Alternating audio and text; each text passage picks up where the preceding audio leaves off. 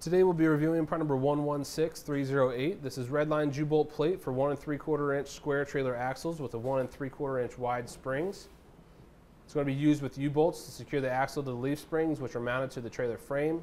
It's going to attach with two 9/16 inch diameter square U-bolts. They are going to be sold separately. If you need some of those, you can find those right here at etrailer.com using part number 175130. It will fit square trailer axles that are 1 3/4 inches in width, and it will work with 1 3/4 inch wide leaf springs. Now the overall measurements of this plate, it's going to measure 5 1/4 by 3.5 inches. And again, the diameter of these holes here on the corners are going to measure 9/16 of an inch. And if you need the U-bolts that are designed to work with this, you can use part number 175130. And again, they are sold separately. That's going to do it for today's review of part number 116308.